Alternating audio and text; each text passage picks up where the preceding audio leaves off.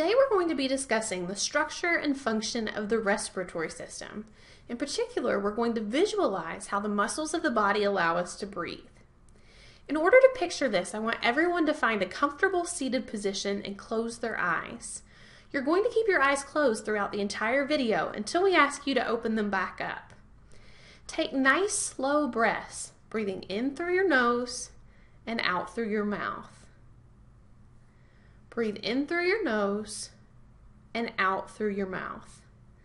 Feel your lungs filling up with air as you breathe in, and feel that air leaving your lungs as you breathe out.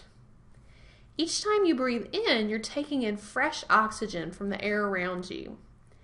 Each time you breathe out, you're releasing a waste product called carbon dioxide out of your lungs. Breathe in, getting that fresh oxygen, and breathe out, moving that carbon dioxide out of your body.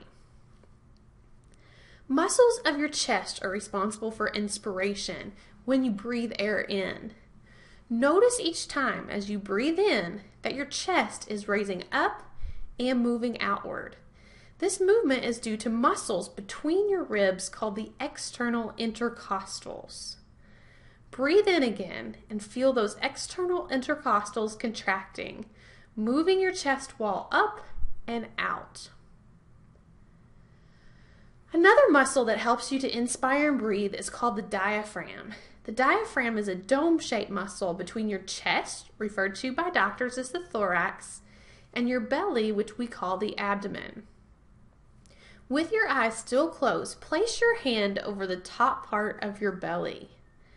With that hand placed gently on your belly, I want you to take a nice breath in and feel your belly expand.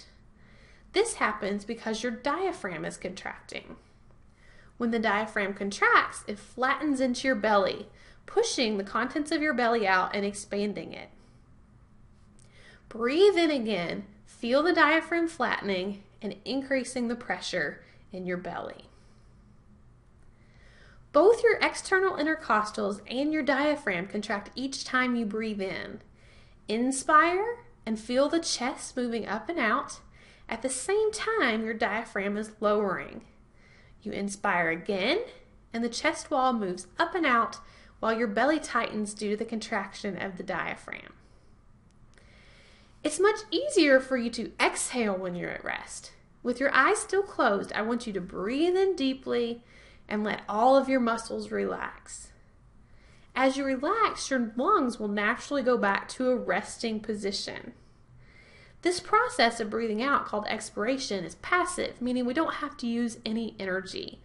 All you have to do is relax your muscles, letting the air flow out of your body. Your lungs are like an inflated balloon that you haven't tied off. You let go of the balloon, and the air is going to naturally pass out of the body. So breathe in again, contracting those external intercostals and diaphragm, and breathe out, letting those muscles relax. You did a great job of visualizing the process of breathing. Let's all open our eyes and learn some more about the lungs.